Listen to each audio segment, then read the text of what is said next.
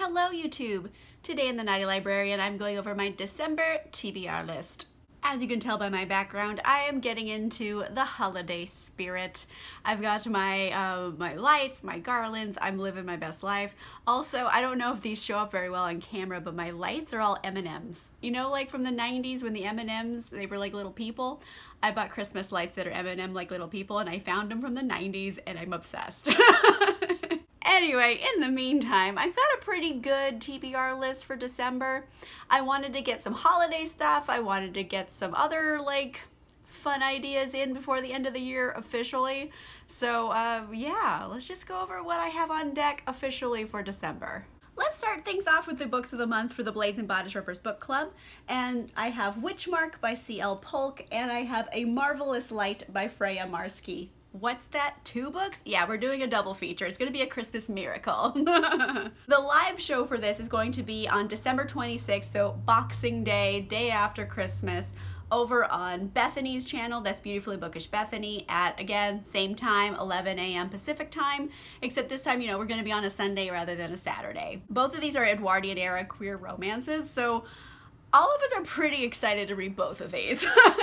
So I do believe this is an MM romance, and we're mainly following Miles, our protagonist. And in this world, it's not exactly the real world, but it's a new world, but based on Edwardian, like England. There's a world war a-brewing, and we're following, like I said, Miles, who is a young man who is part of like a magical family. They have all these like noble families, and they have like magic. And he wants to escape his fate, so he goes to war because that's a better idea. And he comes back from war, you know, obviously quite changed. So that's all I really know about it. I know it's like magic and magical wars, and it's supposed to be an MM romance, but like that's literally all I know about this. The blurb on the back is not that descriptive, but I am excited to read it. It's Edwardian England and romance and magic. Like, I love the whole concept here, so I'm super excited to get into it. Again, an Edwardian era MM romance, and this one is kind of like a murder mystery. And kind of like, you know, like the Ministry of Magic, so to speak, is kind of like the setting here. So you have Robin and Edwin. Robin, he is like a nobleman of regular England, no magic, and then like a clerical error happens. He ends up getting assigned as like I don't know, what is it, like a diplomat kind of to this magical society he never knew existed. So now he shows up and he's like, okay, wait, there's magic? Oh my goodness. And the guy who had my job before me has mysteriously disappeared. Fantastic. And so this kind of puts him into like a partnership with Edwin, who is like his counterpart at the magical like government thing, and they have to work together to solve this murder mystery. And we really just decided to read this one at the last moment since we have this one as well, so we kind of want to compare and contrast, and it's gonna be a really good show. I'm really excited to read this with everybody. It's going to be, again, December 26th, 11 a.m. Pacific time, over on Beautifully Bookish Bethany's channel. Excited to see everybody there for a double feature Christmas miracle. For my next episode of Drunk Classics, I am going to be reading Little Women by Louisa May Alcott. And I have not read Little Women. And yes, I do know there are sad things in here, but I do want to read it still. As of this time, when I am filming this video, I have not 100% decided what day the episode will go live on. So I will let you guys know soon enough what day I pick, but right now it's still like a little up in the air, but it's gonna be toward the end of the month. So Little Women, I mean, it's kind of part of the cultural zeitgeist, and honestly, I don't even think I've seen a movie adaptation. Like, I'm really bad when it comes to Little Women. Like, I know what it's about kind of because just it's part of the culture we live in.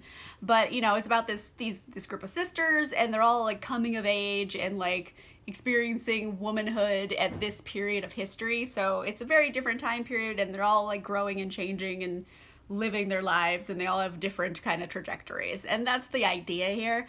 But it also just feels like super Christmassy. Like, is it just me? But like, it feels like Christmassy. So I feel like this is the perfect like December Drunk Classics pick. And who knows? I know there are sad things in here. I feel like I'm going to get emotional.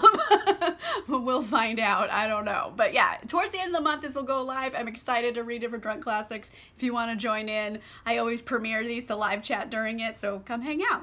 Speaking of Christmas, I got a couple of definitely super Christmassy books on this TBR list. So first things first, I have The Lights on Knockbridge Lane by Roan Parrish. This is a Christmas romance, and like, you guys, surprisingly smutty. Like, look at it. It looks so like wholesome. Like one of those small town Christmas romances that are like kind of clean, but like, no. There's smutty bits. So, you know, pretty indicative of these type of books. There is a single dad. His name is Adam. He moves kind of back to his small town, I guess he grew up in, and he wants just to give his daughter the best life possible. So, you know, he hires the reclusive, grumpy new neighbor Wes to help him, I guess, put a bunch of Christmas lights on the house. They want this house to have all of the Christmas lights possible.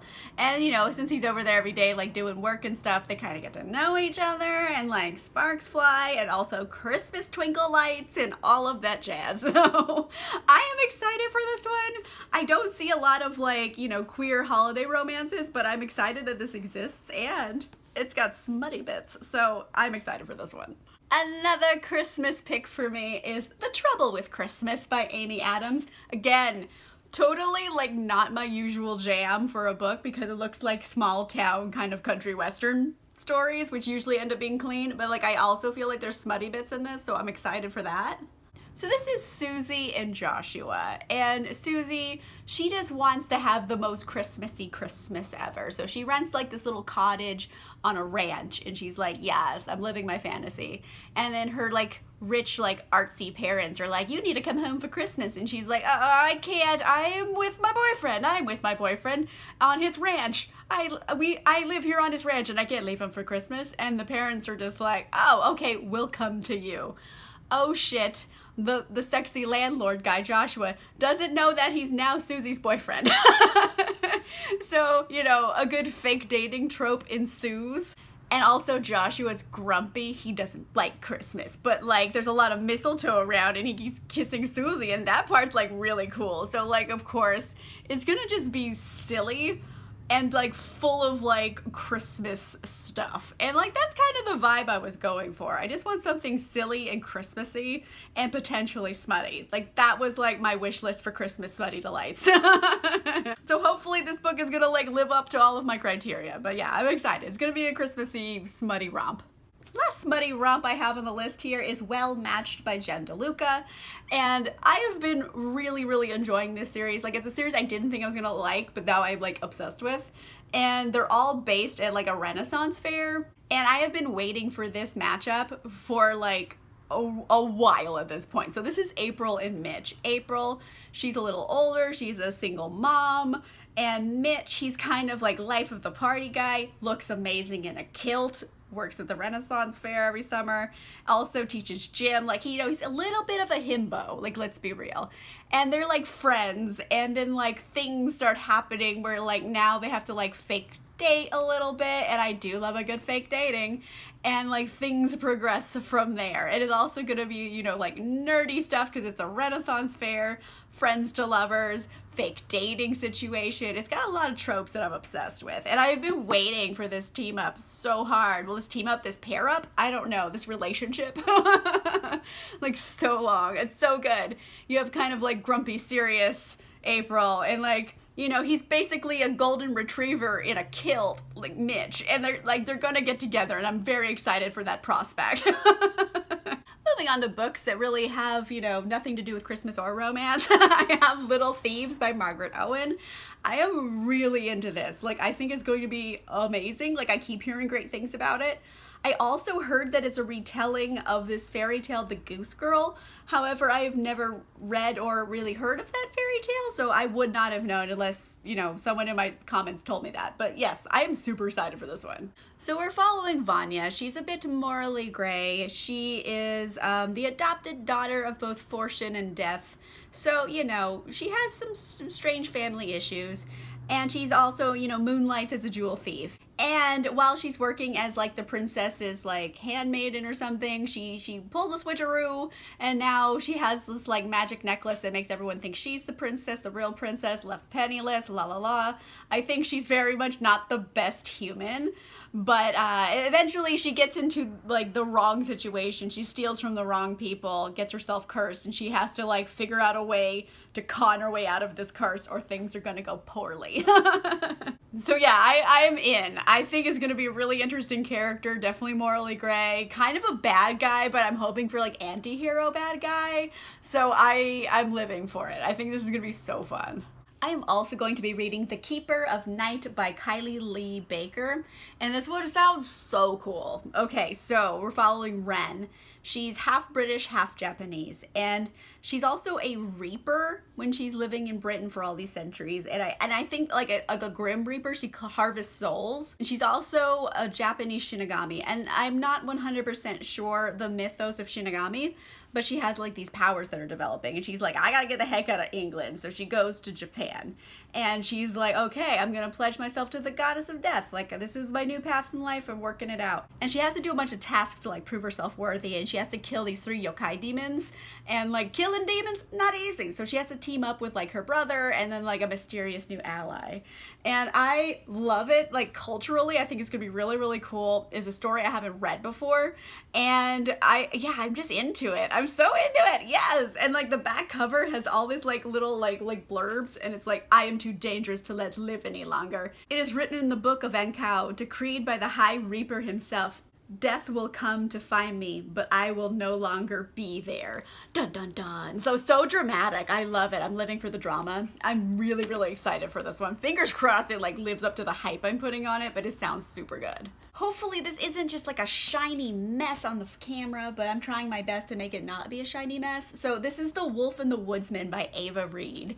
And I keep hearing great things about this. I love this cover. I went and got it from the library, and I was like, you know what? I'm doing it. Let's go. Like, I feel like woodsy stuff is perfect for December. It feels Christmassy, even though this probably has nothing to do with Christmas. But like, just in the little blurb here, it says, inspired by Hungarian history and Jewish mythology, follows a young pagan woman with hidden powers and a one-eyed captain of the woodsmen as they form an unlikely alliance to thwart a tyrant. All of that sounds great, and I'm obsessed. We're following Evika and Gaspar. And Evika, she's a young girl in this village. She has no magic. Her villagers are like, ew, you have no magic. There's something wrong with you. And then the woodsmen, the guards, they come and they're like, hey, we need like a girl to sacrifice for the king because the king is evil. And so they're like, hey, take Evika, we don't like her. And she's like, well, shit. And so they take her and then like get attacked and stuff. And the only survivor is Evika and the one-eyed captain. He has one eye. He's got an eye patch, I bet, and I'm obsessed. So his name is Gaspar. Turns out, he is like the secret prince. Like his mother was like a foreign queen that no one likes, but he's like a prince. And he's just like, my brother is a crazy bitch and he's trying to take over the throne and he's gonna murder everybody. We gotta stop him. And like Evika's like, you know what? I get that. So like, let's team up. And then stuff happens from there. There's magic. There's tyrants and like overthrowing evil stuff, and I'm obsessed. I'm really, really into this. I'm fingers crossed it's gonna be good. Like, I will be so disappointed if it's not, but it sounds really fun. Last but not least, on this Christmassy book haul, I have the least Christmassy book possible, which is Lair of Dreams by Libba Bray. Oh boy, this is not gonna have any Christmas vibes. It's just gonna be terrifying, and I'm okay with it. This is book 2 of the Diviners series, and book 1 was so intense, like terrifying, frankly. I was expecting, you know, a paranormal YA romp, and I got like horror. So much horror! Twisted violence and stuff. So like, it's a lot darker than I was expecting. And this one is continuing on with that, except now I think they're moving into like dream magic, and like, I don't know if it's gonna be like a Freddy Krueger vibe or not, but like, I really did enjoy the Diviners book 1 of this series, so I do want to continue on. I just don't think I can read a whole book every month. I'm gonna have to space it out because I need like time to recover after each one, because they're just horrific and terrifying, and I'm like obsessed a little bit. But yes, so I'm gonna read this one. It is a chonker of a book. I don't even know how long it is. I didn't check. Oh my gosh, how long are you? Okay, so it's 613 pages. It's a chonker, but like I'm excited for it. Let's get some spooky delights just to close out 2021. Why not? Okay, so that is my final TBR list for 2021. I'm very excited about it. And you know, I got some Christmassy delights, I got some smutty delights, I got some fantasy stuff. So overall, like I feel like this is just a me month. Like I picked all books that like I'm super interested in and would want to like hang out with. So far so good. I'm feeling pretty hot damn excited about this list. Let me know in the comments down below, what kind of holiday books are you reading? Are you reading any holiday romances or just holiday books in general? And it doesn't just have to be Christmas. You could read Hanukkah related or Kwanzaa related. I haven't really found any of those romances, but I'm sure they exist. So yeah, what are you reading? Let me know in the comments down below.